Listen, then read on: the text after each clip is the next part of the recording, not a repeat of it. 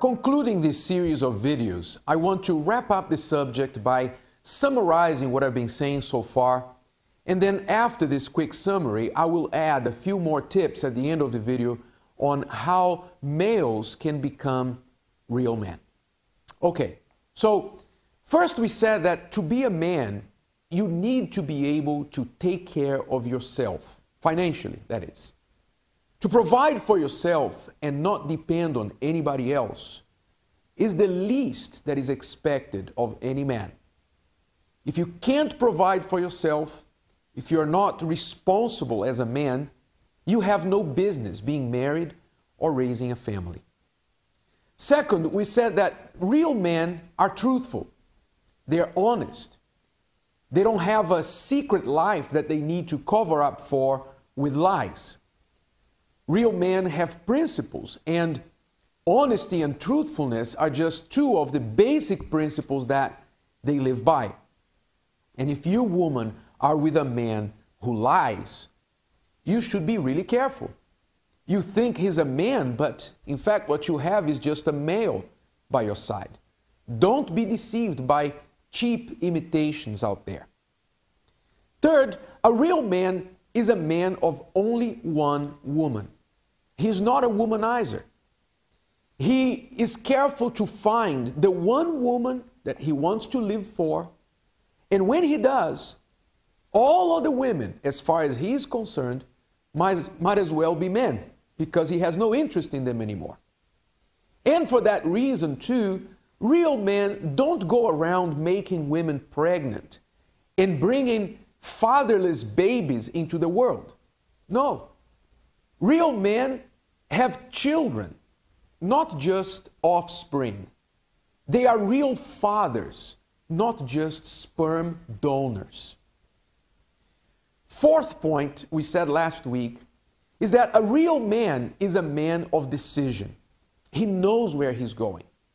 He's quick to find his path even when he gets lost on this journey of life. And he's ready to do whatever it takes to get to his destination. There is no insecurity or indecision with him. So these are four basic pillars of manhood, if you like. But there are a few more points that I'd like to add as well. Things like maturity, for example. Real men don't act like a child. And, by the way, they don't treat their wife like a child either.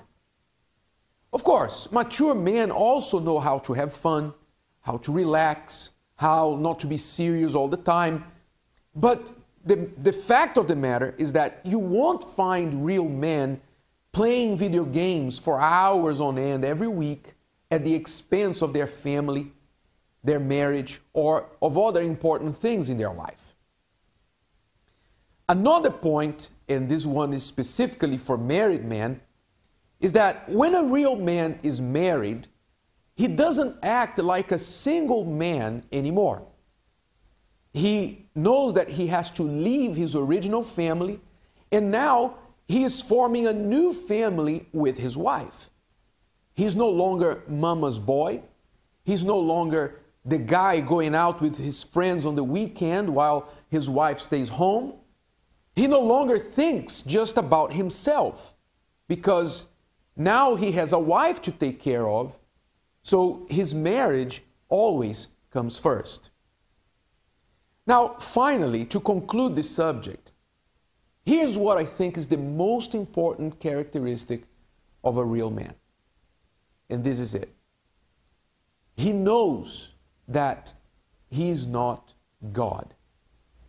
That's right. What I mean by that is he knows that he's limited. He can't do everything himself, everything alone, however talented, however smart or strong he may be. So he depends on God. He makes God his helper. The truth is that God is the mentor and teacher of all real men. The Lord Jesus Christ, the greatest man who ever lived, is the real man's inspiration and true role model. And if you're a woman looking for a real man, Find out if he has a true relationship with the Lord Jesus Christ. Because if he does, I can guarantee you this one thing: you will be in good company. Until next week, God bless you. Thank you for watching. And remember, man up.